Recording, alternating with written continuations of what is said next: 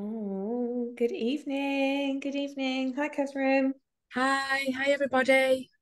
Just so everyone knows, Catherine is there. We just can't see her face. We It doesn't can't help see. either. Yeah, it doesn't really help either that I'm also down as Siobhan. Oh, yeah. So we're not really, making it easy for anybody to actually get what's going on. It's not Siobhan and you can't see me. But Brilliant. uh, How's your day been? yeah, it's not been too bad actually. I've been off today, so it's been quite nice. I've been doing DIY, which although I did it's quite funny actually. I did I carted the path yesterday. Oh my Nice. word, it was just a bit like The being at most work. satisfying thing ever, isn't it? It was amazing. It was just like, I was just thought, my God, I feel like I'm at work. Jet washing, hair polishing. I say that to my patients as well. Oh, yeah, this is just like a karcher for your mouth. Right. Yes. We're just letting a few people come in. I know that it's a bit later, isn't it, than normal. Thank you, Catherine. It's Yeah. my fault that it's late. It's just I work late on a Thursday. So And then I've had a few technical issues. It's a good job, like I've just said to Kat, it's a good job I live with numerous children who've all got laptops because we're now on last daughter's laptop. So fingers crossed you can hear me all the way through, even if you can't see me. Well, not that you need to hear me, you need to hear Kat, don't you? I will say if anyone's got any questions or anything to pop it into the Q&A rather than the chat box because I'll lose Mm-hmm. them. So Yeah, make sure you can pop your questions into the Q&A. yeah, that's great. I will tell you now that the session is being recorded and that it should be up on the My NSK website in about 10 days or so. So just hang fire and it should be up there. You will get your feedback via email in around sort of 3, 4 days. Maybe we're on Thursday now, so it could be Monday or Tuesday before you receive that. If you fill that in and pop it back to the email address, you will get your certificate for tonight. As Kat said, we are going to hopefully have some questions at the end. We'll get started because we're on 8:03, and I'm sure Kat's got a lot to say about composite maintenance even. She is probably needs no introduction. I'm sure you all know who Kat is. She's a dental therapist who is on a mission to make sure that every dental practice in the land who wants to use a therapist and utilize them in full scope of practice is going to do so. And she does a lot of composite. So again, like I say, don't need to really go any further with the introductions, and I will hand you over to Kat. Thank you so much. Thank you. And put your feet up now, Catherine. God, Just put, yeah, I think I need whiskey, not even gin, you worked whiskey. hard enough. You can just put your feet up now. Thank you. You've started the drive. You've done the introduction, so you can relax. Thank you. So, good evening, everyone. I have got coffee and water, so whichever one I pick up, you know how the evening's going. Um, it's been a really, really long day at clinic. We've got dentist off sick at the moment, so I'm covering the dentist diary and my own diary at the moment. So apologies if I trip over my words a little bit.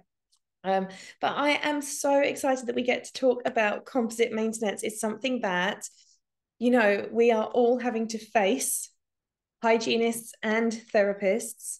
We're all having to face this composite maintenance issue at the moment, and we have been for a number of years now. So all tonight is about really is running you through the protocols that I use when a patient turns up and they've got, composites that are needing some kind of oral hygiene, some kind of maintenance, some kind of work.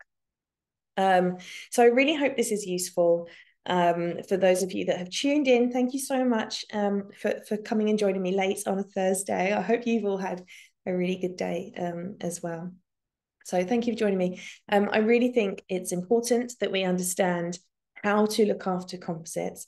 And I want to just talk you through, like I say, the way that I do it. So the aim today is to take an in-depth look at how dental hygienists and dental therapists can employ modern techniques to maintain composite restorations. So we're going to have a look at key equipment choices, also treatment protocols to support gold standard patient care. And that's what we're all here for, isn't it? Just to be the best we can be for our patients' sakes. So lots of research papers involved in this presentation today. Obviously, this will be recorded and it will be uploaded to the my NSK website. So the Ikigai portal on there has all the webinars recorded. And that's so you can go back and you can share the webinars as well with people who you felt maybe could do with it or have missed out and wanted to know more. And then we've got some objectives today. So what we're going to try to achieve, and that is to describe the growing need for awareness around composite maintenance. Explain the indications for different composite maintenance techniques and equipment.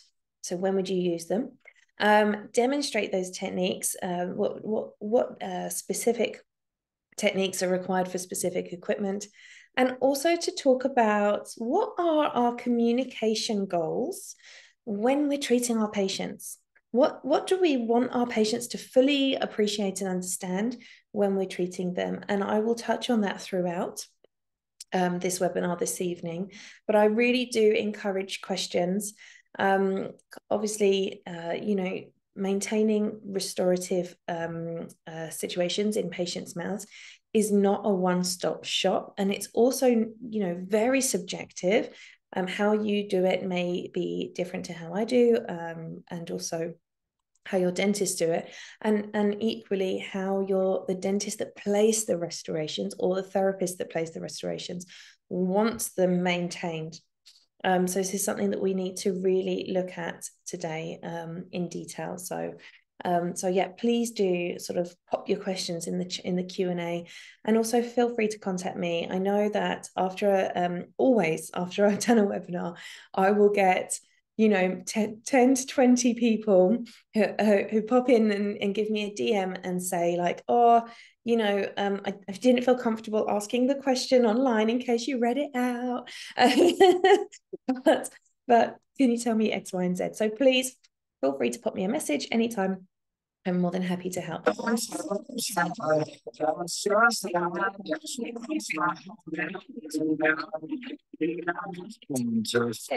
By the fair when I feel like I'm trying to fly high, but I'm not.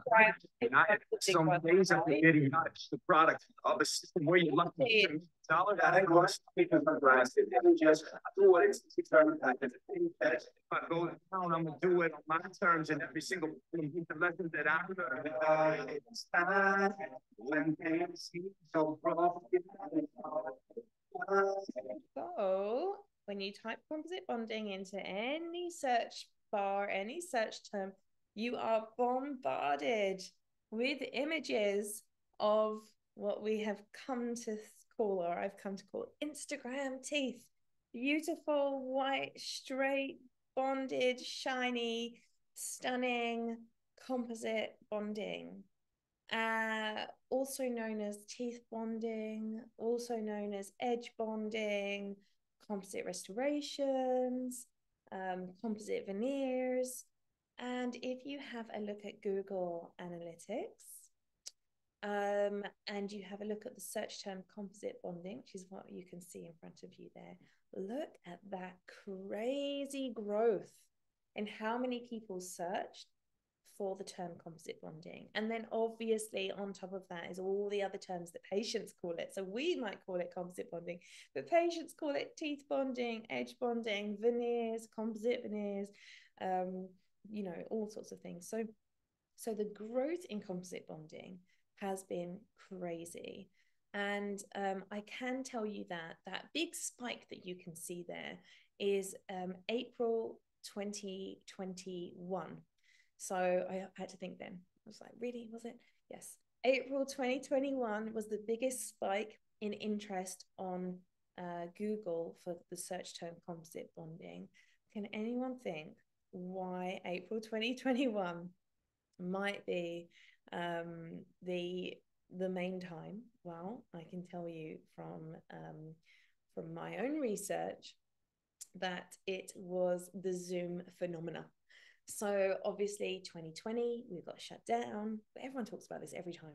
Like the pandemic is the best conversation you can have with people, right? So 2020, we got shut down, everyone went online, even Ikigai went online, and staff members went online. So my husband started working from home.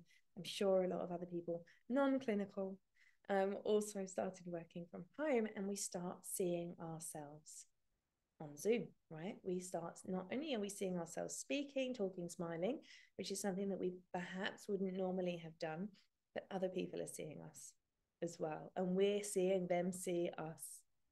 And so that's why this huge spike, April 2021. So we're coming out of lockdown. We've had 2 by then. April is the end of the tax year, right? Everyone gets their bonuses at that time. All the corporate, high flyers, all the big wigs that get bonuses, they get them around about April time, generally speaking. So you see this huge spike in interest. And what drives that spike is maybe Zoom, but also people like this. Okay, so oh, love them. Rylan, Molly May. Okay, so Rylan very famously had composite bonding on his teeth. We saw Rylan first in what was it? It wasn't X Factor, was it? It was Britain's Got Talent. I think it was Britain's Got Talent. We saw Rylan in first, and he auditioned when he was sort of like 19, and he didn't have anything on his teeth. And then as time passed, we've seen him on TV ever since, and we've seen his teeth change a number of times. And the same with Molly May. So Molly May started on Love Island. She came in as the sort of blonde bombshell, and she had her bonded teeth already. On Love Island, it became really, really, really popular. I remember watching that and thinking, I think, has she got Invisalign? But she definitely had something on her teeth at that time. And then very famously, Molly May has decided to have her lip fillers dissolved, her cheek fillers dissolved. She decided to have her bonding removed and then replaced. So Rue Dental in Manchester removed and replaced her bonding. So she still doesn't have her natural teeth. She still has some bonding. It's just done in a different way, done naturally. So this is one of the reasons why composite bonding or anterior bonding or cosmetic bonding or edge bonding, whatever you want to call it, it has become really popular because it's been spoken about so much at the same time as people having money because they were locked down and still earning, and them gaining some self-awareness and some self-consciousness. So we saw this huge boom in dentistry around cosmetic, and you will have noticed a lot of dentists and dental therapists are providing composite bonding. Even me. And although, I don't talk about my anterior work very much because I have to say it doesn't fit in with the business model for me. Posteriors is where it's at for me.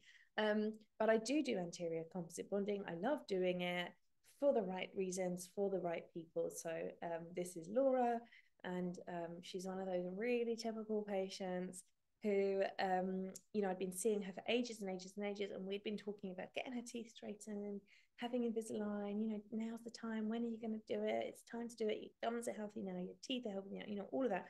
And I remember her coming in and saying to me, Kat, I am so ready now. I'm so ready. I want to get my teeth straightened. I'm going to get married, and I want them straight for my wedding. And I was like, oh, this is amazing. It's time. Let's do it. Let's send you to the dentist. Let's get you sorted. Let's get you scanned. And I said, well, when's the wedding? And she was like, in 3 months' time. Oh, well, then we're not going to straighten them in time for your wedding. So this was one of those ideal situations where we could just make improvements with some composite bonding in a temporary way, and just get the teeth looking lovely and shiny and sparkly.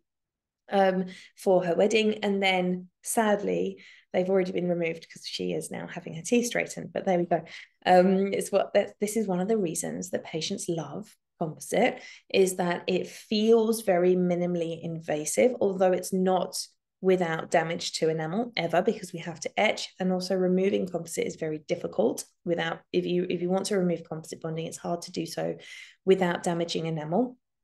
But it does feel very minimally invasive. It doesn't feel as permanent as porcelain. However, composite bonding is not without its downsides. And there are loads of us churning out lovely photos like this, but there aren't so many people showing this kind of picture of what happens when it gets old, what happens when the patients don't maintain it, or the clinicians don't maintain it, or if it's done in an incorrect way. And we have either mechanical retentive failures, or, which is what we've got, chipping. You can see on the side here. So that is not a retentive failure, it's more of an occlusive failure. Or we might have cosmetic failures. So often, if the margins aren't infinity margins that finish, you can see the way I took the photograph on that central incisor. If you look flat on, it looks really lovely. So the way the patient was looking at it, it looked really lovely. But if you look slightly from the lateral view, you can see, and with this light refraction, you can see the margin is very rough. The composite is chipped. It was also very stained. So it was a bit of a failure, even though the patient wasn't noticing it. And that's down to placement failure. So the edge bonding wasn't perhaps brought high up enough the tooth. Probably the wrong composite choice as well, which we'll talk about today. And also the patient wasn't aware of how to maintain. So she'd actually chipped it, eating, I can't remember what it was now. I think it was something hard like a carrot stick, something like that she'd actually chipped it with. So really important that we understand that this sort of thing is what we get in our surgeries when we're the person providing the maintenance. The hygienist, the therapist doing hygiene, is going to come across this kind of mechanical, cosmetic failure and bonding failure on a regular basis. So what are we going to do about it? How are we going to maintain these patients? Well, the first thing is understanding composite. So I won't go into it too much, because ultimately I feel like if you're the person placing the composite, then that's when you really need to go into the understanding of the type of composite. But for the majority of us, 90% of hygienists and therapists are going to be the ones maintaining the composites. You know, our bread and butter, our day-to-day patients. I had a couple today in direct access patients come in off the street for a hygiene clean, and you're like, there's stains all over these buckle restorations. They're the worst, right? Plaque, stain, terrible margins. But we do need to understand composite in order to understand how to maintain it. So composite resins have a number of different components, and there are a number of different ways they can be put together to provide us with different resulting types of composite. They always have a substrate, a matrix that all these things sit in. They've got filler components, which are chunky little bits of silica composite, which are the main thing that provides strength. Fillers provide strength and generally cut a lot of the color. You have a coupling agent that holds everything together. Initiators and accelerators are what will start the bonding process, and then pigments, obviously, to give us the right color for the tooth that we're restoring. And then when it comes to thinking about how durable those composites are, it's really very much about those fillers. So small filler particles, if you think about sand, small filler particles, you're able to pack that sand into a bucket, create a really smooth sand castle, right? If you think of a small filler size, pack that in, you can make it really smooth on the outside. If it is stones and you've got larger particles, then you can pack that into a bucket all you like, but it's never going to have a smooth edge. Okay, it will always be rough, which means it's also harder to polish. The surface will be rougher. But generally speaking, more filler and larger particle sizes can be give you more strength. Low filler content means that there's less strength. So you do want there to be some strength in your composite, but obviously on anteriors, if we're talking anterior composite veneers, they don't need to withstand as much occlusal force as the posteriors would need to. So anterior restorations, generally speaking, you would use a composite that has small filler sizes and maybe a slightly lower filler content. I'm really sorry if you guys can hear my husband's car alarm going off. Soon he'll notice and then realize that I've probably left it unlocked. So composite resins have changed over the years. And we started with macro fills. So these huge filler particles, they're huge stones, right? And they were really ugly looking composites. You'll notice patients that have really old composites, they may be still macro fill style composites, super ugly, very difficult to polish, difficult to get a good color match. They never look shiny. They're always matte. Nowadays, we've moved all the way through to using, a lot of people still use microhybrid composites for their posteriors. Then we saw in the 2000s, we saw nanofill composites come out. So this is just one type of filler particle, just one type in there.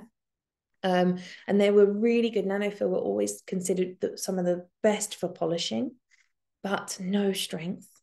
And so now we majority of us are using nano hybrids. And nano hybrids, because there's lots of little bits around those bigger strength providing filler particles, you get that polishability.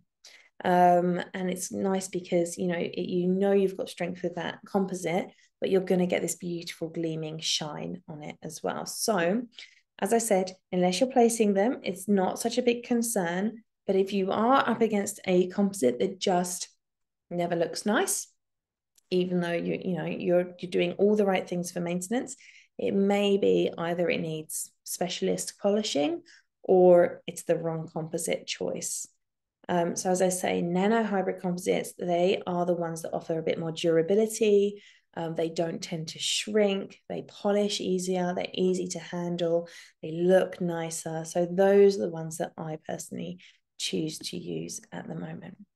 This is what it looks like if you choose the wrong composite. So this is a number of things have happened with this poor patient that came in to see me. And I can tell you, although this bonding looks old and worn, it had only been done about 6 months beforehand. So you can tell from that it had a poor finishing protocol. If you look at the upper right one, it's got a really matte surface. It's got poor finishing protocol. You can see that the dentist or the therapist that placed this, actually I can tell you it was a dentist because it was not placed in this country. So the dentist that placed this just didn't spend long enough making that composite smooth and finished.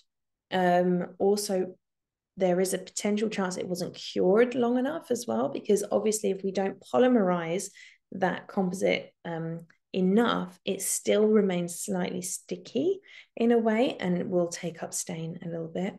And so it means that it's difficult to polish, it's difficult to maintain polish, and it picks up stain. So these composites, because it's the wrong type of composite with a poor finishing protocol, it's really high risk for staining.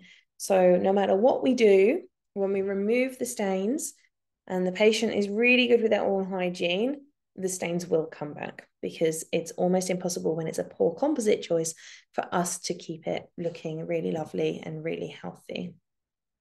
So the key things when it comes to maintaining anterior restoration, so those that we can see and they should remain aesthetic as well as functional, is that ideally patients who have anterior restorations should be told excellent oral hygiene regime. polish or refinish every 6 to 12 months. So composites are not foolproof. They will lose their gleam, their shine, and they will need to be refinished on a regular basis.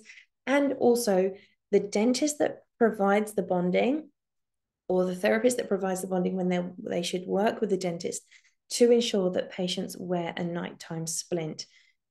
Grinding, clenching, abfraction, all of these things can have an effect on the bond, on chipping, on wear, but also microfractures in the surface of composite. So it's really helpful to have a retainer or a mouth guard worn. So anytime we have composite bonding patients, they are given maintenance advice before they leave the surgery with their bonding. It's really important that they agree to maintenance advice and guidelines. And so this is an example for you of some of the guidelines that we give them. So this is for the patient, right? So not what we're doing, but this is for the patient. Good oral hygiene, regular flossing, a good diet and lifestyle, so as avoiding things that stain like tea, coffee, curry. I always say beetroot. Don't know why. Not smoking, trying not to eat hard foods, or at least cutting them up into smaller pieces they don't bite with the teeth that are bonded with. Avoid using teeth as tools, so nail biting, biting strings, opening bottles. How many of us have patients that have done that? Having regular checkups, professional hygiene appointments, making sure that if they notice a chip, they come and see us, or a crack, they come and see us. And also obviously using a night guard and avoiding abrasive products, because composite is much softer than porcelain. So where all of us older, that's me, hygienists and therapists, are used to patients having porcelain veneers, now we're seeing a bigger trend for composite. And composite is just far softer. No matter what composite you use, it's far softer. And so we need to ensure that our patients are using a low RDA, low relative dentine abrasivity toothpaste. And ideally, they need to be sticking in the low to medium range. So that's the blue to green chart here. So things like Colgate Sensitive, Sensodyne Cool, Aquafresh Sensitive, those sort of more gentle toothpastes. Some charcoal toothpastes, you see that I've written there, can be as high as 166 on the RDA scale. So really, even though patients are being marketed these toothpastes as stain removers, that doesn't mean that they're going to maintain the composite and keep them away from stains or staining susceptibility. So what options do we have? What can we do for our patients when they do come in with stained composites?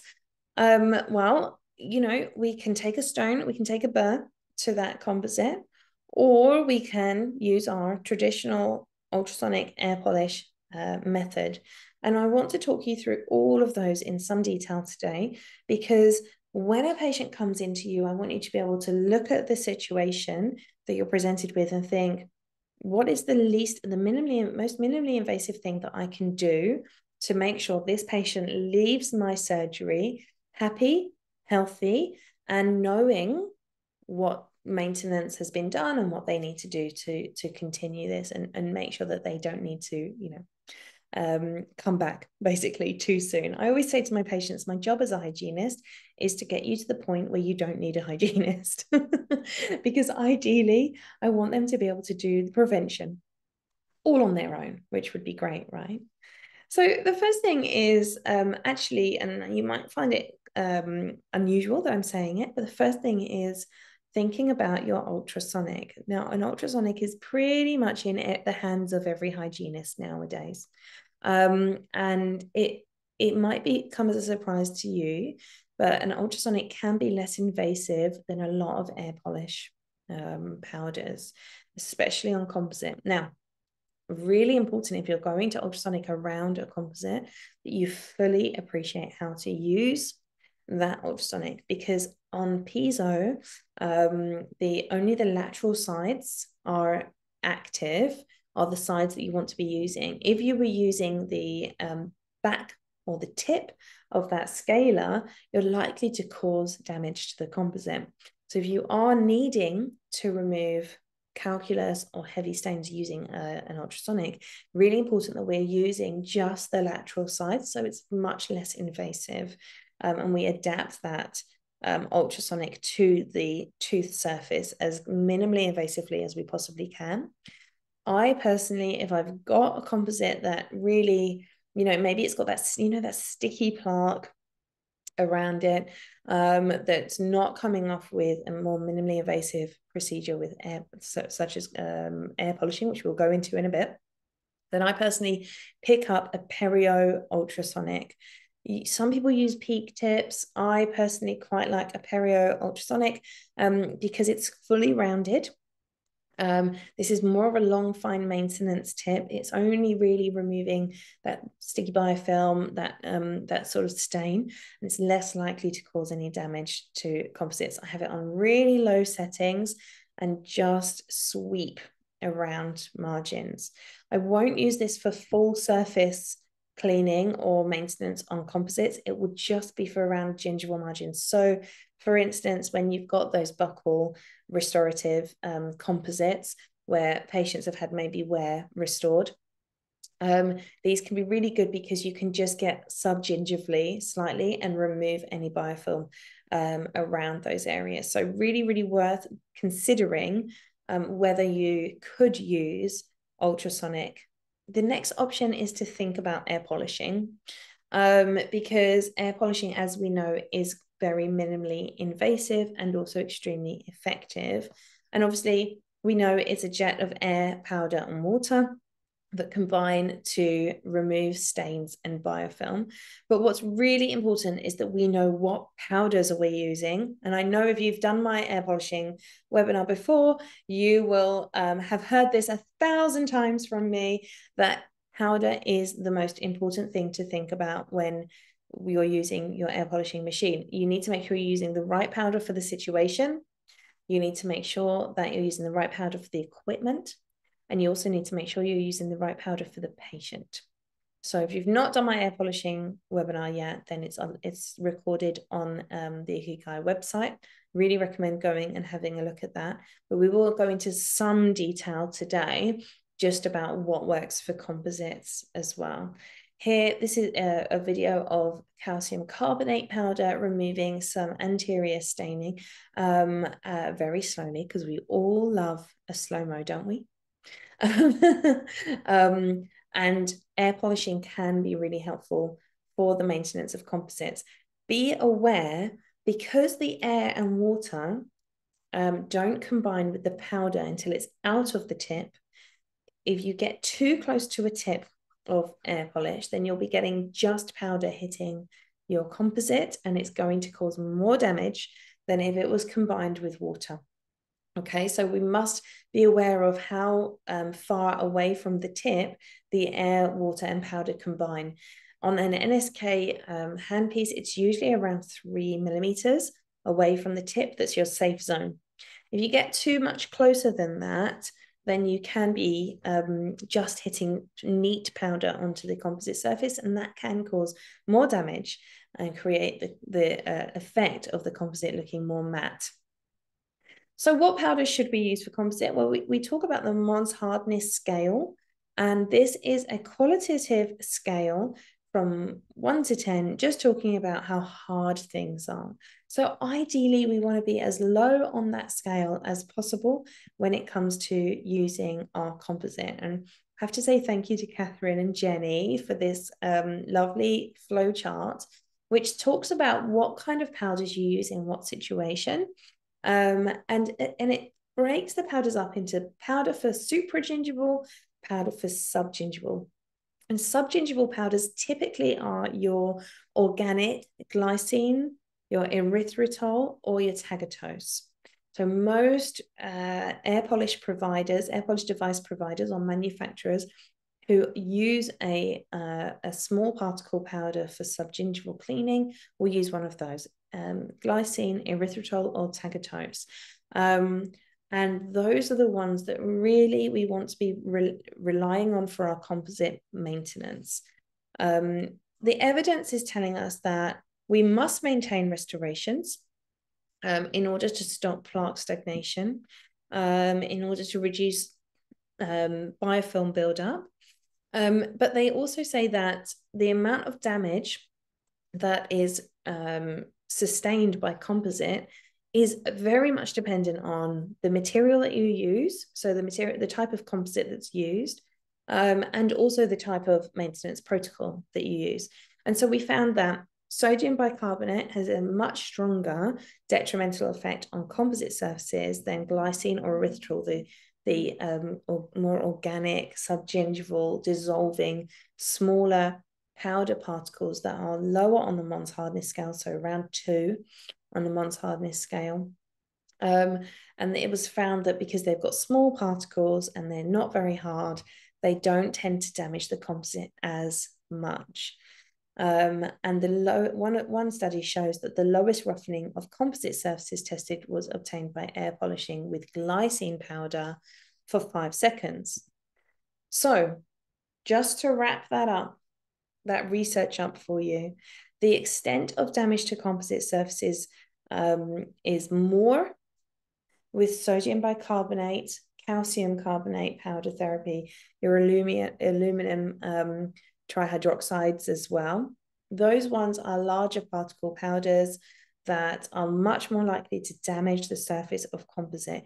You will see a difference when you use these powders to the composite surface. You'll see a difference.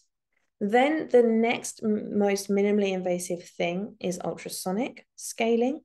And then the most minimally invasive thing would be powder therapy or air polishing with your glycine, erythritol, or tagatose when they're small particle powders.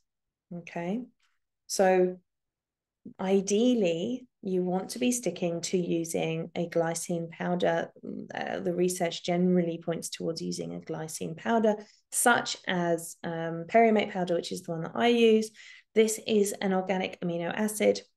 It dissolves in water, so it's highly water soluble, very small micron size of 23, and very low on the hardness scale. So it's a similar hardness to dentine, which, will tell you that it's, it's much less likely to cause any damage on composite surfaces. So you can use it on any restorative surface.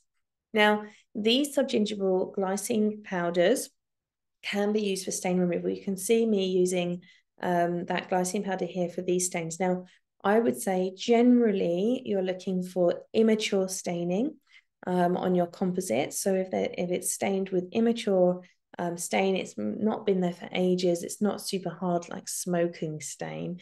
This stain was more of a dietary, actually I think from memory, this patient was taking iron, liquid iron, and that's why we had these stains, and they came off really nicely with the glycine powder, but you need the right equipment. It needs to be quite powerful, and you can have that power quite high when you're removing this type of stain from composites, and it's not going to cause a problem because you've got the right powder, the small particle size powder.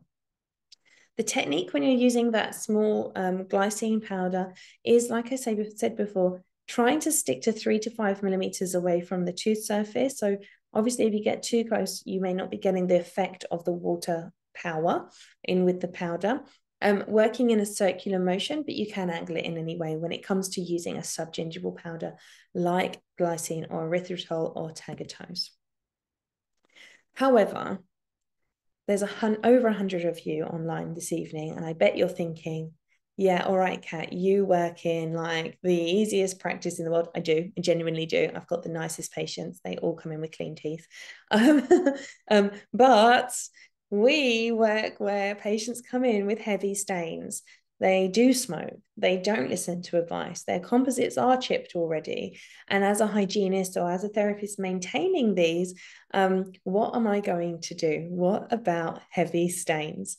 And the fact is, you may not know where those composites have been placed. You may not know what material that composite is made out of, how old it is. All you know is that patient does not want to be leaving your surgery with that stain, right? Am I right? So what are you going to do about heavy staining? And I do think we have to be realistic here.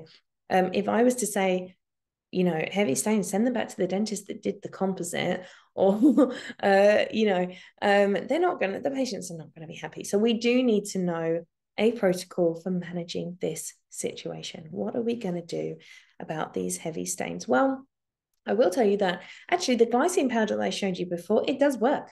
It does work on heavy stains, but I mean, we all love a video, especially a stain removing video, but it can take a bit of time. These are composites, by the way. There are composites under this staining. And this is real time, me with my glycine powder, removing those stains and looking for where the composites are.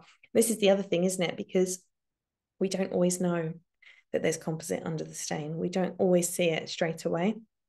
I don't see it. A lot of clinicians that I work with don't see them until they've had a clean and we find them. So yes, glycine powder does work. It takes a long time. If you're pushed for time, or if it's not working for you, if you don't have the right equipment, it may be that we need to think about another approach. So what we once did, or what I once did, you know, before I had my air polishing equipment, I would have used a prophy paste. And it's okay, it's absolutely fine to use a prophy paste to remove stains. What you want to do is look for the lowest relative dentine abrasivity possible, okay, as low as possible, because obviously the higher the grit level, the more likely it is to decrease the surface gloss and therefore increase roughness of your composites, which means that patient with that stained composite is going to come back with it stained again. And that's not the point, is it? The point is that we maintain these, but also educate our patients and prevent further problems. So we can use a polishing paste. You want to be using the lowest RDA possible and on a low speed. So around about 2000 revs per minute or revolutions per minute is probably about right for your speed for your slow hand piece. I quite like using these webbed polishing cups because they hold the polish in the webs, and it means you get a little bit more surface contact with the composite as well. But there is a new option. Those of you that have done the most recent air polishing webinar with me will know that NSK has just brought out a slightly larger format glycine powder. So it's still organic, it's still soft, but it's a larger format micron. And that means that we can use that to remove those heavy stains. It's much more effective on heavy staining, but it will potentially still affect the surface texture of composite. So you can see there's a bigger effect when you use sodium bicarbonate or an inorganic powder, but there is still an effect with glycine. It doesn't mean that there's no effect. It's just some, essentially. So if we are going to have to use larger format powders because we haven't got another option, or we have to use a polishing paste because we don't have another option, and how many of us do, you know, get to choose every time a patient comes in the exact perfect equipment for them, we have to remember that it may alter the composite finish. Okay, so this is the soft pearl, same model. You can see how far I got with the glycine on the other lateral. And I have to say apologies for the fact that you can't see everything being done on this video. It's not easy filming and air polishing on your own. But, you know, there I am. So you can see it's a lot quicker, right? It removes that stain. And you can just about see the lateral has got a composite class 4 on it. So it does remove that staining. It's a lot quicker, but it can alter the surface texture. And so if you've had to alter the surface texture of a composite, whether that's because there's staining on it or because it might be a plaque retentive factor and you've had to remove a ledge, then you may need to repolish or refinish the surface of your composite, or for your patient's composite, once you're finished. Okay, so just bear in mind that if you're going to go with something more than a really small particle glycine powder, you're probably also going to need another step when it comes to adding the luster or the gloss back to that composite. Okay. So what I know a lot of people are going to be saying is, what are you talking about removing ledges? I'm a hygienist, I don't play with composite, but just remember, it is in the scope of practice for hygienists to adjust restored surfaces in relation to periodontal treatment. So if you're providing periodontal treatment for a patient, they have overhangs, buccal composites with ledges on them. How common are they? And it's causing plaque retentive factors. You are well within your remit if you feel trained, competent, and confident to remove them.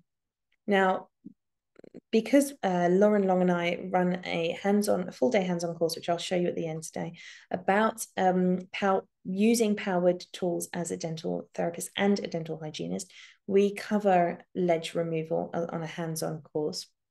And so we did contact a lot of indemnity companies to just get that sort of real solid advice about removing ledges as a dental hygienist, because some people some people had said, oh, I don't know, because I don't think I've been trained.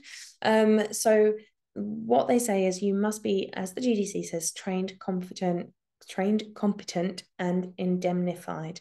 And so if you don't feel confident, go and get yourself a hands-on course. But I'm going to run through a couple of just maintenance techniques with you today, just to whet your appetite, even if you don't feel confident. If you do, fantastic, crack on, remove those ledges so long as the patient's happy and you've spoken to them about your reasons why and obviously any risks involved. What we say is just make sure you're safe, empowered with knowledge, and always putting the patient first. So you are trained, competent, and confident, and sticking within the GDC rules and regs. So obviously, little wet your whistle taster on when you have composites that you may need to adjust. For instance, little overhangs like this. So when you've got well bonded restorations, so buccal restorations, interproximal restorations, ones that are well bonding, but they are causing inflammation or plaque retentive factors, or if you're needing to remove orthodontic cements that are causing biofilm adhesion. How many times do you have patients come in and they had braces 10 years ago and you still see attachments, or you still see composite, and it's causing all sorts of problems with stains and with plaque, tartar, inflammation? Maybe the person removing those braces or those attachments didn't quite see that little bit. So you can remove those overhangs and those ledges when they're causing problems. So make sure that if it's a restoration, it's well bonded. It's exactly what I'm talking about with buccal restorations. I mean, it begs belief how it can be left like this, but you just never know the situation the clinician was in when they were placing these kind of restorations. So you can see when we started, the patient came and saw me for hygiene, and we could see there was just tons of inflammation, overhangs galore on every tooth, and this composite that was really bothering the patient. And so well bonded, I was happy it wasn't going to flick off and cause me all sorts of drama, and we could polish this down. So this is the sort of situation we're talking about if you're having to adjust. Okay, now if you've adjusted a restoration, you then are going to have to polish it. If you've cleaned it because it's covered in heavy staining or heavy calculus biofilm and it's caused you to lose the patina, you're going to have to repolish it as well. Okay. Obviously, also, I have to say, there are times that you really want to leave adjusting restorations. So if they're not sticking well, if you think they're going to come out, if the overhang is too deep for you to access without causing trauma, if there's any caries, if you're concerned, if you don't feel that you feel confident at any point, just leave that for somebody else to deal with. Okay, make a note of it and leave it. Ideally, we want to be using slow speed handpieces as a rule, majority of the time, just a little bit safer and less likely to cause trauma. And there are a plethora of different burrs that you can use in your slow handpiece that will be fine for adjusting restorations. I actually just really love a soft flex disc. I'm quite old-fashioned in that sense, and I like my soft flex discs because they're very flexible. We'll talk about them in a little bit. but just be aware of how fast you're going with your slow handpiece. This is what I wanted to say, is we want to make sure we're using low speeds, even when we've got the slow handpiece, make that a low speed as well. So I don't, when I'm maintaining restorations or polishing restorations, I don't tend to go above 10,000 revs per minute. Okay. They generally go up to 40,000, but I tend to stick very low, especially with polishing. The lower and slower tends to be the better. Obviously, be safe for your patient, but also safe for yourself. So make sure you're very stable with your seating. You've got a good fulcrum when you're using these polishing techniques. Make sure you've got good access and you can see into the patient's mouth as well. So I like to use an Optrogate. There needs to be some sort of retraction. If you're using something that can cut composite, then it can also cut tissue. So we just need to make sure that we're having really good retraction and fulcrums. So we finally got to polishing equipment. I'm so sorry, Catherine, I'm running a bit late. So we finally got to polishing equipment. There's so many things on the market. So I've just put a few things here that I like to use. Softlex discs we've mentioned a few times. White stones are, you'll see them on most trays for most dentists because they're often used for finishing composites, regardless of where they are, anterior, posterior. The polishing wheels, you can get these from many different companies. These blue ones are the Carrare ones. I also use Meisinger pink ones. Really, there's very little difference. Don't tell them I said that. Fine polishing strips are fantastic, like Epitex, are fantastic for your interproximal staining, because with a composite veneer, that's where the margin ends. That's where the veneer stops. There's an edge, there's a ledge, and there you might find some plaque. So I always go for the finest possible Epitex. And then there are a number of different polishing pastes on the market as well. Every different polisher will give you a different result microscopically. Okay, it's really good to understand what kind of result are you going to get. And what the research says is that multi-step polishing systems, when you've got more than one step to what you're doing, you generally get the smoothest finish and therefore the best stain resistance. So as I say, this is the Meisinger twist polishers that I love to use. They are my favorite, not because they're gold, I promise, but they are my favorite. And it's a multi-step polishing protocol. So you remember, I'm quite proud of this picture actually. You remember the model that I was air polishing earlier with glycine powder, and on one side I was using the small organic glycine. On the other side I was using the larger format organic glycine. But here you can see now I've managed to remove all of the stains, but the composites themselves, which are on the laterals there, you can just about see because they're slightly the wrong color. I couldn't get like toilet white for them when I was placing them. They are matte now. Okay, so I use that larger format glycine powder on them. So they're matte, they need refinishing. So what are we going to do to refinish? Well, make sure if you're using a slow handpiece, if it's electric motor, make sure you're using the right gear ratio, which is that 1:1.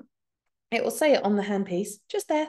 And then it will say it on your electric motor. Make sure that it matches your handpiece and then turn your speed right down. You want to be lower than 10,000 revs per minute for these spiral polishers. And then I'm just going to call it out. My husband was like, you can't play that video. You're not wearing gloves. It's a model. So I'm sure it's fine. I'm at home as well. Who has a slow handpiece at home? Like I know, total tooth geek.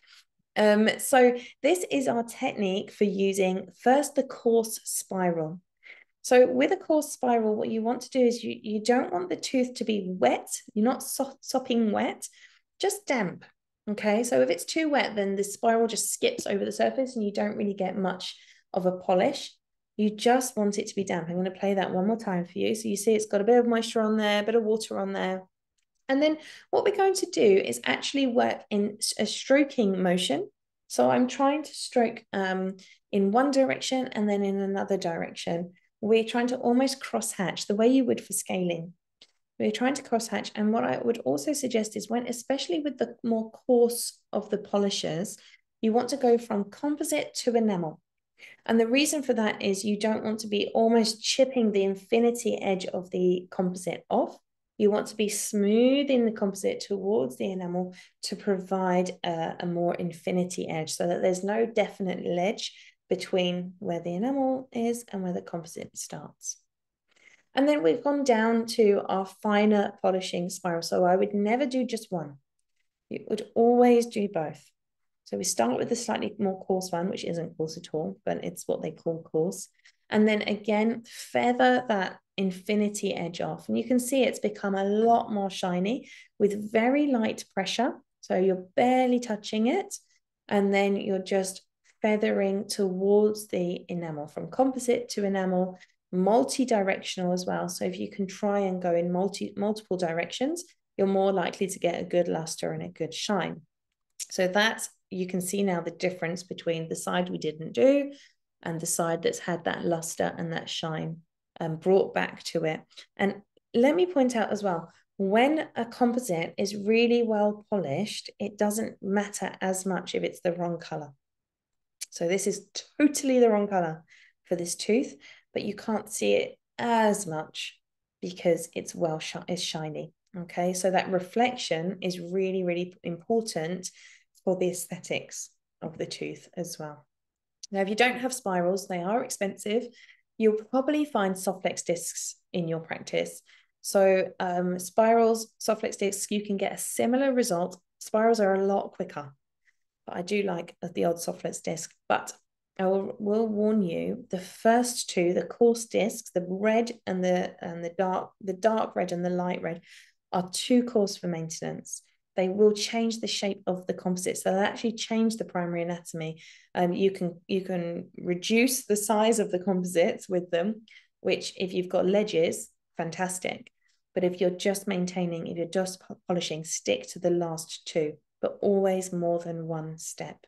Never just the last step, okay? Never just the middle step.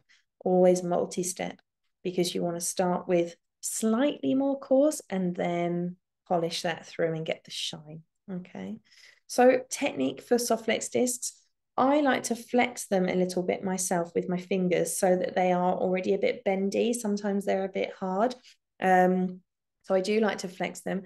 And with this, again, you're going from composite to enamel. Oh, I should have edited the end of that video. It made me feel a bit unwell. So we're going to flex that disc. So you need to put a little bit more pressure with Softflex discs. So you need to see them bend slightly, and then you're just going to move from composite to enamel. Now with a Softflex disc as well, you can use these to go slightly into proximally, but just be wary because we don't want to be opening up contact points and stuff like that. Patients don't like that. They don't like gaps between their teeth. So we're going to start with that medium coarse, and then we're going to move to the very fine. And it's the very fine, there we go. It's the very fine that gives us a really lovely shine of that. Just like that. Exactly the same, multi-directional, but you can use just that little bit more pressure with the Softflex disc when it's the prime ones. Okay, but no using the others. And then if it's actually looking almost all right, that composite, and it's pretty well got its luster and its shine, I would actually happily just use a composite polishing paste. Very small amount, as you can see here, on a nylon brush, low speed. And again, you're just going to wipe that on and then give that a really good polish. And you can see that luster coming back really quickly. You can see the line angles on that composite as well. And the shine just comes back very easily. So if you're looking at it like, well, it's not that matte actually, I've done all right. And it's, I've removed I've removed all the plaque and the stains. Composite's looking all right. Just want to give that patient that little extra service. Then a bit of diamond polishing paste can be really helpful. I remember one of my very first jobs when I qualified years ago now. What was it? 16 years ago. They offered a diamond polish using diamond polishing paste. Pointless on enamel, but whatever. Patients loved it. And it works really well on your composites. Posterior composites as well, you can give them a really good polish using these goat's hair points. So I really love goat's hair. I use this on all my composites when I'm doing posteriors, and they're great because they get into all of the little fissures and nooks and crannies. So really lovely for polishing up posterior composites that, you know, if you think that they've got quite stained and you've struggled to get anything to get the stain off, if you've gone in there with your air polish, you can get in there with a goat's hair brush just to bring the luster back again, and that will stop it from staining again. You can get wheels for anteriors, and I like these points for posteriors as well. So you can see the difference here between not polished, not finished, not got the luster back, and the really lovely shiny one there that has got its luster back, matches the teeth either side of it. Post-op advice would be, of course, for the patients to avoid dietary stain, to use a low relative dentine abrasivity toothpaste, not smoking, especially after you've done your polishing. I think that's just a respect thing, isn't it? You can also have your patients consider continuing with tooth whitening to maintain their composite color. Now, a lot of dentists will get, or therapists will get their patients to tooth whiten before the composite bonding, but you can actually tooth whiten over the composite bonding as well. It won't change the original color of the composite at all, but composites are not as hard as porcelain, so they do uptake stain, and surface stains can be bleached out of composites. So if they've got tooth whitening trays and the composites are starting to look a little bit stained, it might be worth trying some hydrogen peroxide, and worth talking to their dentist about that for a prescription, definitely. Most importantly, and something I talk about all the time, is we put the patient first. It's a patient-centered approach. So we need to make sure that they're medically suitable and clinically suitable for the treatment we're giving them. Always education comes first. Prevention is at the heart of what we do. So talking about prevention, talking about maintenance, thinking about air polishing with a system that's suitable for the patient. So if we can get away with using low abrasivity organic glycine powder with a small particle size, it's not going to cause damage to the patina of your composites, and that's all you'll need to do. But if you are going to need to adjust or use more abrasive materials on the patient's restorations, you also need to discuss that with them, and the fact that there will need to be further polishing or refinishing in that appointment in order to really bring the luster back on the tooth. If you want to, you could consider giving a composite bonding polishing consent form. I'm not a massive fan, but for some patients, it can be helpful to explain in writing what you're doing. So describing the procedure, the risks and benefits, and obtaining some consent from the patients. Especially if you work in a practice where there is a lot of composite bonding happening, it could be helpful to have something like this to hand your patient, just really to make sure the patients understand where you're coming from and what you're talking about. Some big take-home messages are always, always be as minimally invasive as we possibly can. Ensure that we give our patients home care instructions to avoid those stains. It's always about prevention. Make sure they come regularly for nice hygiene appointments. Make sure that they know that that's a commitment. If they're having their bonding with you or within your practice, make sure that they make a commitment to regular hygiene visits. Ideally, air polishing with low format glycine, low particle size glycine. But if they are heavily stained composites that will need repolishing, get consent and discuss this with your patients beforehand. As I say, if you work in a practice where there's a lot of bonding going on or a lot of aesthetic composite work, it's well worth creating a protocol with the dentists or therapists that are providing that, so that everyone's on the same page about how you maintain it. I chatted to one of my dentists today. She's an absolute superstar with anterior composites, one of the reasons why I don't do so much, but she's an absolute superstar. And I said, so you know, I'm talking about composite maintenance, and this is my protocols, and this is what we do in the practice. Me and the hygiene team, is what we've discussed and what we do. Just double checking if I'm missing anything, I wanted to get your opinion. And she was like, oh, I don't know. I just place the composites.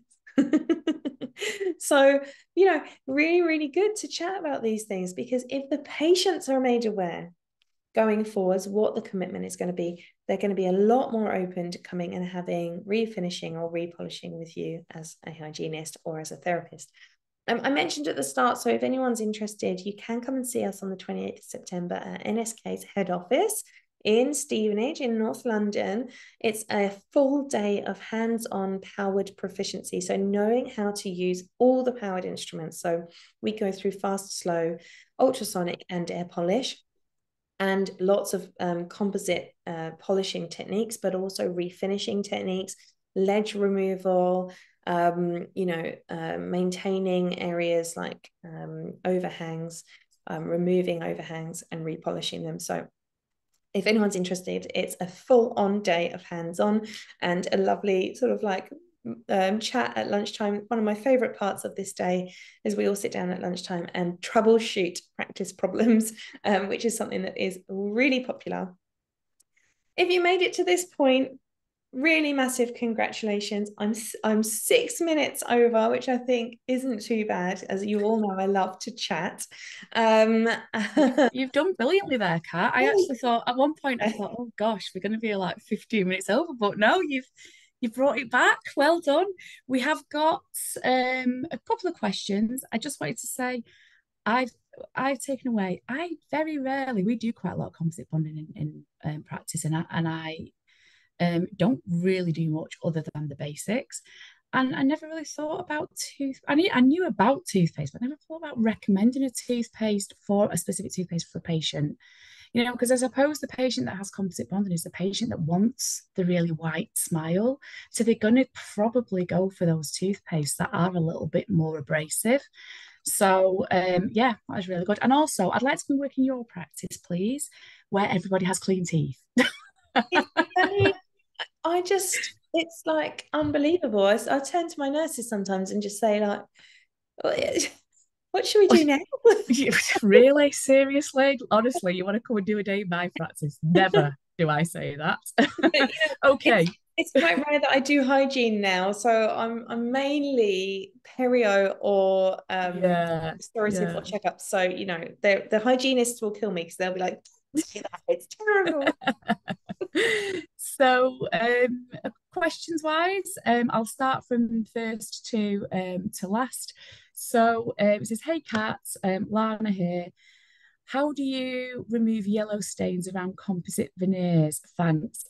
This was actually really early on in the webinar, so I don't know does Lana feel like that's been answered? Well, let me answer it, because okay, there are multiple reasons why there might be yellow stain. And so it could be that the composite veneer, the margin is not well bonded and it could be leaking, right? So if it's that, then you have to be really careful, because you don't want to get anything under that margin unless you're ready to adjust it. If you think you can remove that ledge without the patient going mad, then you can perhaps get a very gentle ultrasonic under there, because generally that yellow stain is going to be plaque. Mm. But sometimes it could be the actual composite discoloring because it's not well bonded. So we have to really, really dry it with 3-in-1, really assess the situation and be absolutely sure you know what you're dealing with before you try and deal with it. I would be quite cautious. Quite often those margins are discolored composite edges that are, not amazing margins. And that at that point, it's taking on quite a big job when you're not being paid extra for it. So if it's that like poor margins, you can feel underneath them, which happens a lot, then I would actually refer back to the dentist that placed them. Yeah, I do get some of these, and I really tentatively go in and just sort of think I'll just really carefully with my ultrasonic, and then if it just looks like it's absolutely no chance, then I just think, no, do you know what? This is not my job. Yeah. I'm not my job, as in I'm not being.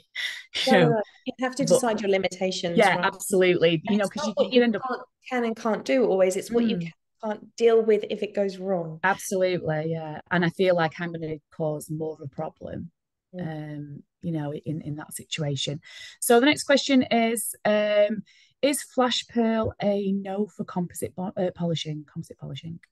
I think, to be honest, I would say, yeah, it's a no now because we've got better options.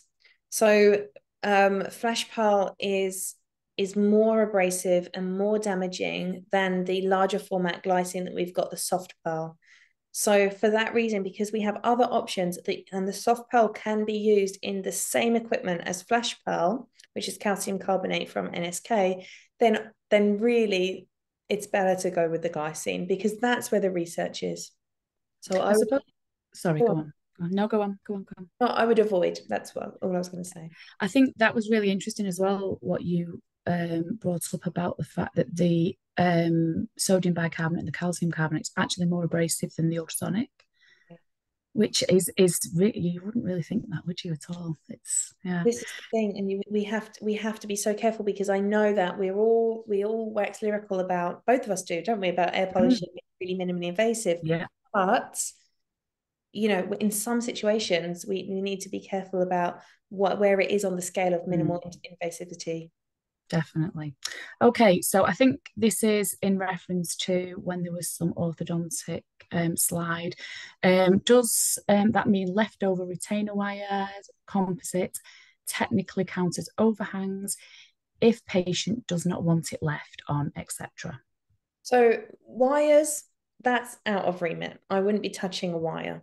But composite that is not functionally supposed to be there, that is a plaque retentive factor and causing, biofilm stain build up or inflammation, is a plaque retentive factor, and that's what you are well within your remit to remove if you are trained, competent, confident, and indemnified.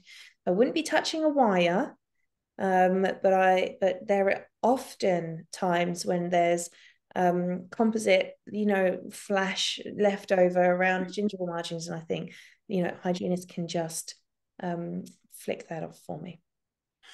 Great. Okay. Which texture color discs are safe to use without altering the shape of the tooth surface? This came in around the time you were talking about soft flex discs. So that's the fine and the extra fine. Okay, so fine and extra fine. They will still alter the surface. Don't forget, they will still alter the surface. It's just not going to cut the shape of the tooth unless you're there for like an hour. Great. Okay. If a tooth has lost its composite bonding secondary anatomy, how do you restore it? You don't. If the composite bonding secondary anatomy, so by secondary anatomy, we're talking mamelons and our dentine sort of ridges and stuff like that. You can't restore that unless you're going to start cutting into that composite with a diamond. You're not going to be able to restore the anatomy. It's going to need to be removed and replaced by whoever placed it in the first place, or a new clinician, and the patient would need to, obviously being consulted for that. Okay. What would you say do if you chip some composite during a hygiene appointment? Firstly, sorry. Yeah. I always take photos of every patient that comes into my room. So as soon as I lie them back, after a little chat about the weather and them and stress, and we'll give them a bit of therapy, we lie them back and we take photos. I'm not touching people's teeth without that picture. And it's really important to me because you can look back at those pictures if you have chipped something and think, was that me, or was it already there, or was it a risk factor? Was it something that was going to happen already? Those sort of things. But essentially, photos are really important. If you do chip someone's bonding or composites, obviously you need to say sorry, and there needs to be a protocol in practice for what's going to be done about this. If you're a therapist, can you replace it? If you are a hygienist, is there a dentist or therapist on site who's happy to work with you replacing these? So make sure you have a protocol in place in the practice for what happens if a restoration fails during a hygiene appointment. Fantastic. Do you use normal whitening for composites? So 16% hydrogen peroxide is the carbamide peroxide, bear with me, is the one that I always recommend. if the patient isn't sensitive, but it's always down to the patient and obviously the prescribing dentist, because we can't prescribe it. Is there a list of toothpaste with their corresponding RDA? Do you rub GCMI paste mousse afterwards? Yeah, sometimes I apply some type of fluoride. We have like a full range, and I actually like Biosmoto, which is from Curaprox. I really like that one. It's vegan, so it's easy, and it tastes really nice. And yes, if you just write in toothpaste RDA list into Google, you will get tons of lists. So you'll Yeah, you do. Yeah. There's the next question is about discounts available on NSK equipment. I have no idea, but we will certainly find out for you. Whoever that anonymous attendee is, just pop an email to Siobhan Kelleher and she will come back to you and let you know.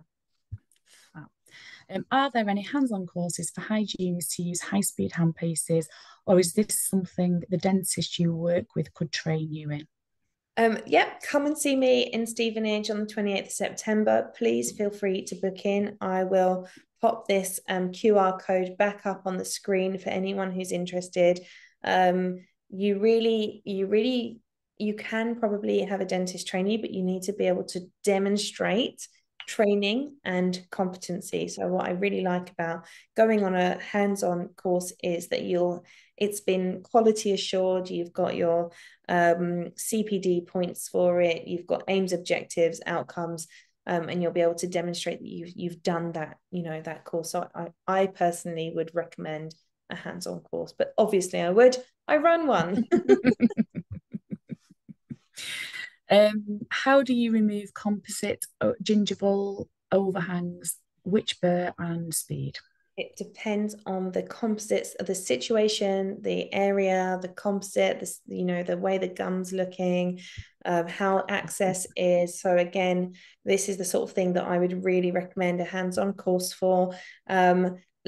Always low speed, because obviously the safer you are, the better. But yeah, come and have a little learning experience with me, and I'll go through that with you. But again, generally speaking, fine diamonds, fine polishing, thin, small, easy and slow, nothing aggressive ever. Great. Kat, will this course be happening up north? I really need it as newly qualified and don't feel confident with restorations. She's quite welcome to come to Manchester. Well, I love coming to ICE and training. One of the best training institutes in England, and I travel all over England providing courses and training. And I can tell you the train to Stevenage, or the Stevenage station, is one of the most accessible stations outside of London. You can get there from anywhere. Most trains take about an hour and a half from pretty much anywhere. So come and join me. Hotels are cheap. To be fair, it is quite an easy drive as well. I mean, now I'm doing courses down there, and at first when they said Stephen, I was like, "What?" But actually, it's not too bad. It's not too bad. Oh, I mean, it's a soulless,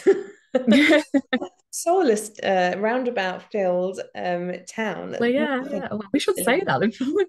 There's actually a lovely old town, which is great. But anyone that comes on that course is welcome to let me know, and we'll go out for dinner that night as well.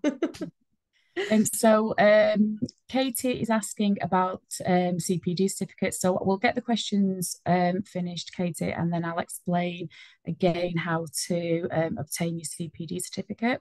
And then somebody else is asking about recommending a cheap composite bonding course, and are your composite webinars on JNS Davis? It's actually on NSK, so it's my NSK.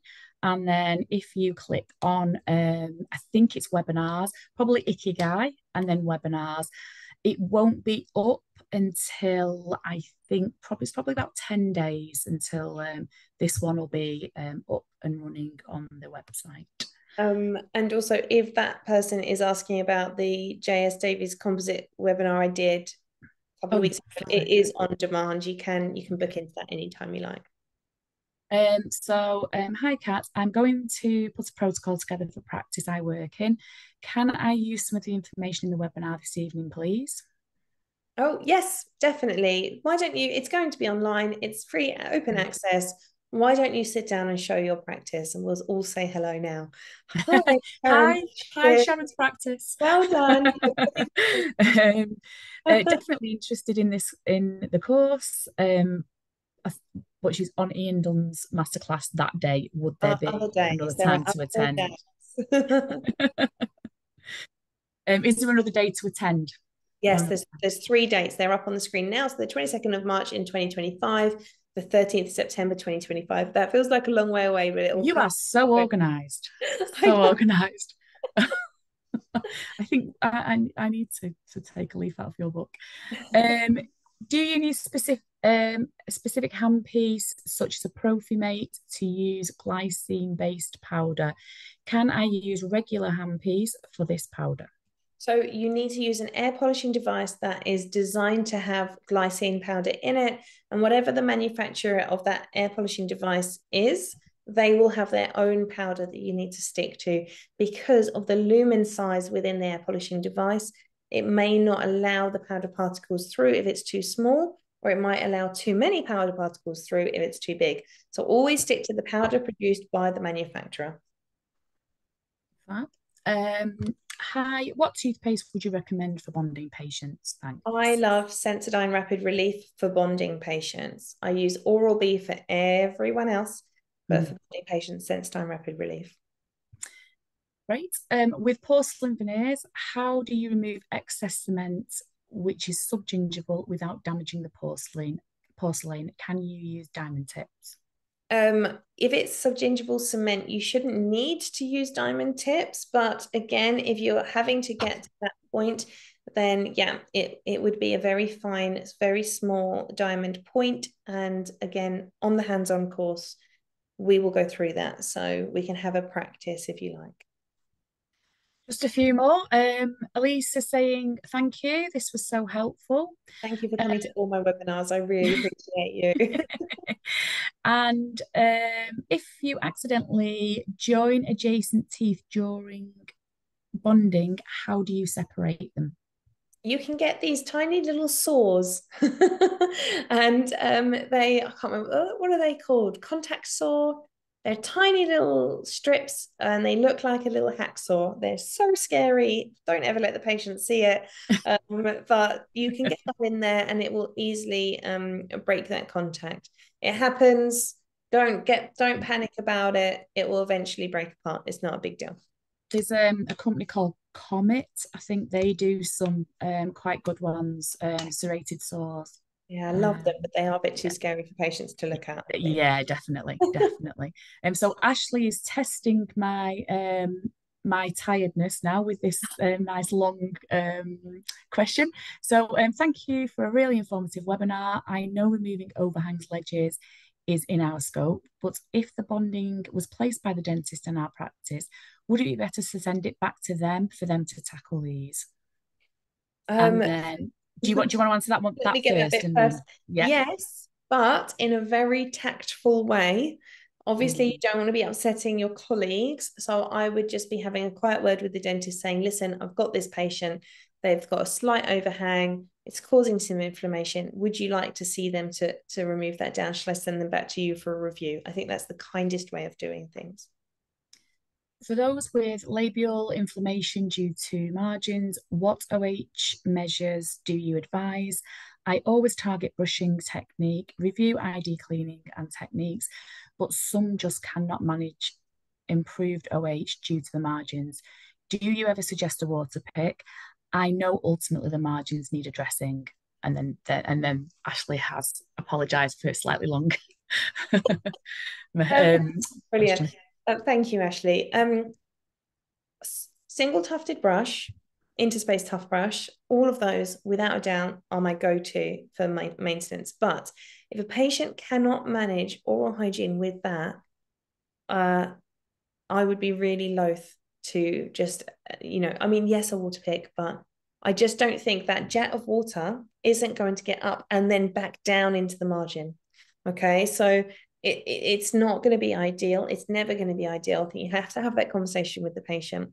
And I'm going to stick my neck on the line here. Can we stop recording? Oh my God. I'm going to stick my neck on the line here. If you're working in a practice where the bonding is that bad that you've got all these patients with margins that are really bad, I would just jump ship. I think I'd be like, I can't do this. I can't be complicit in this. You need to have a conversation with the person placing the bonding. Like, this isn't good enough. It's not ideal for the patients, and I'm having to maintain it. It's not looking good. So I think I would just be really, really cautious about being complicit in that happening regularly. Maybe it's not. Maybe I've misunderstood. But just be aware that, you know, it's not nice for you as a clinician to have to constantly bear the pressure of another clinician's work being poor. I think that's really important, because I think that, unfortunately, because of the boom of composite bonding, people have a very strange idea. Well, maybe it's not strange. Maybe it's the impression that they're giving that it's actually much more. There's much more longevity in it than there actually is. I mean, when I first qualified 30 years ago, we used to use composite bonding to show people what a porcelain veneer would look like, yeah, and then take the bonding off. You know, so I think that it you know, there's probably a lot of miscommunication there, and then you're getting the brunt of it as a hygienist or therapist, in terms of, you know, well, let's get the stain off, but it's not always that easy. No, it really isn't. And I think we do bear the brunt a lot in our profession of from other clinicians. And, you know, we need to know when enough is enough, really. Yeah, I mean, that chat first is always a good one, isn't it? So can NSK soft be used with other air polishing systems? Check with the manufacturers of those air polishing systems. They'll probably say no, but check with them and see what they have to say. So along the same lines, can you use aluminium trihydroxide in Profimate? If not, which cheap intraoral sandblaster do you recommend for air abrasion before bonding? So I don't recommend cheap ones because they're unreliable and difficult. I'm going to sneeze. I can feel it coming. I'm so sorry. No, it's gone. Never happens when you say it. That's why I said it. So I don't recommend cheap ones. I use Aquacut, which is not cheap. It's about £4,000. The whole practice uses it.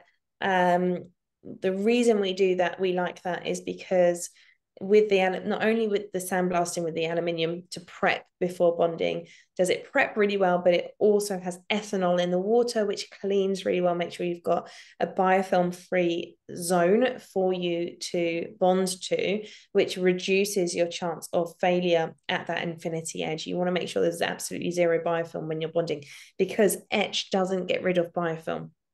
And that's a misconception that a lot of people have, that you can etch and it will clean the surface. It doesn't. It doesn't remove biofilm. So yeah, I don't like using any of the cheap sandblasters, and a lot of people do get them off eBay. I just find them unreliable. And definitely not in a Profimate. No, you'll ruin it. Okay. Kat, these are just a few more. You okay, Kat? To Yeah, do a yeah. few more? You all right? Do you recommend glycerin for composites, like as in KY gel? I get my glycerin. We get our glycerin as a food grade glycerin from a catering shop. You can actually get small bottles of glycerin from Waitrose in the bakery aisle, in the home baking aisle. And glycerin essentially is a food grade clear jelly that you can cure through. And the reason people like using that is that oxygen stops composites from curing completely. So the bit of the composite that touches the air won't cure, regardless of how much you cure with the light. And so that means it's tacky and sticky, and it can pick up stains if you don't finish it, polish it away properly. So a lot of people place glycerin at the final cure. They cure the composite, then they place glycerin. It's clear, but it stops oxygen touching. You cure through that, and the composite becomes harder or more cured. And so, yes, if you're placing bonding, then I definitely always recommend, I do it for posteriors as well. Actually, my nurse does it. They love being involved. Place the glycerin, do a final cure, really good 20 to 30 seconds. and then remove the glycerin and do your polishing. It just speeds up the finishing process as well because it's less tacky and sticky. Brilliant. So Sarah, yes, you will be able to watch this back. It will be about 10 days before it goes up on the NSK, my NSK web page. So just watch out for that. Are hygienists allowed to use a fast handpiece? There's nothing in the scope of practice for any clinician that talks about what equipment they can use. It only talks about what they can do. So for instance, if you look in your scope of practice, it won't tell you that you can use an air polisher or a slow handpiece. It will tell you that you can remove biofilm, remove overhangs. So it's whatever equipment you are trained, competent, confident with to do the job at hand. So that's why Lauren and I decided to put this course together, because a lot of hygienists were saying to us, well, I don't really feel very confident. So we wanted to change that. I think that's because we weren't trained. I mean, when we were taught, I was taught to deal with overhangs, but with softlet discs. Yeah. So we were slow hand pieces, softlet discs. So I think it's a bit alien to us to think we can use a fast hand piece. And I don't think I would. I'm a bit scared. No, that's the thing. And you have to feel confident. And if you don't, then don't do it. Don't do it. Yeah, there's definitely. And I would. Things that I don't do because I'm like, that's not for me. yeah, that's fair enough. Any chance? Sorry, any chance of you going to Northern Ireland for a course? Always get enough people together. As long as there's 10 to 15 people that want me there, I'm there. Do you think hygienists will be able to do composite bonding at some point in the future? Never say never. Never say never. I'm really confident that the scope of practice will expand for everyone because it's so old and it's so out of date now. 2013 was the last update, and it doesn't mention so much stuff that happens in dentistry nowadays. So let's see, watch this space. Wouldn't it be fantastic? I really think therapists are going to be able to do onlays and inlays soon as well. I'm manifesting that one. Good luck. Any composite bonding courses you would recommend? Oh, there's tons. There's loads. They're everywhere. And I actually think it is a really bad idea to go on a composite bonding course without really having a very good understanding of occlusion, of record taking, of bite inferences, TMJ, all of those things. So what I would suggest, if you're really into it, is to do the Smile Dental Academy postgrad diploma in aesthetic restorative dentistry. Again, I am slightly biased because I teach 3 of the modules and Lauren teaches one of them as well. So I'm being biased, but I did that postgrad diploma. I absolutely loved every minute of it and I learned so much. And now I'm really committed to teaching more therapists on there. We've had an insane number of therapists go through that diploma already and really enjoy it. So jump on there and have a look. Okay. Are the webinars on demand on the JNS Davis website or the Ikigai? So the one that Kat did for JNS Davis, I would assume, is on JNS Davis website. And then the Ikigai, NSK Ikigai ones. So this one tonight, and I think have you done powder therapy as well? Therapy and ultrasonics. All on yeah, they're all on Ikigai. Which brand of dental saw do you use? Just the one that my nurse gets out the cut. That's very princess-like of you there, Kat. What happens is you go, oh, I'm just going to try and get some floss in this bit. And the nurse goes, use this. Okay. Yeah, so I think this might be the same along the same lines. So is the orthodontics, or is it orthodontic saw? It's an orthodontic saw, yes, that it is, yeah. And the ones that we use in our practice are made by a company called Comet, but I can't remember. If I remember, I will post it on the Hygiene and Therapy forum. Then that's not the name of the company. But if I do. And then someone said thanks. And then somebody said, Kath, can we get Kat to come to Manchester, please? Ways. I love Manchester. So whoever that is, find some people who want to do it and we'll arrange it. It's not a problem. And I think that's it. I think that's insane number of questions. I know you did amazingly there, Kat. Honestly, it was so informative. I really, really enjoyed it. I mean, obviously I'd seen it. You had 34 questions. Insane. So that is absolutely fantastic. Well done. Any last words for our audience? Only still got 75 people. Just to say, of all of you that have joined the webinars, we just so appreciate the time. I know it's late.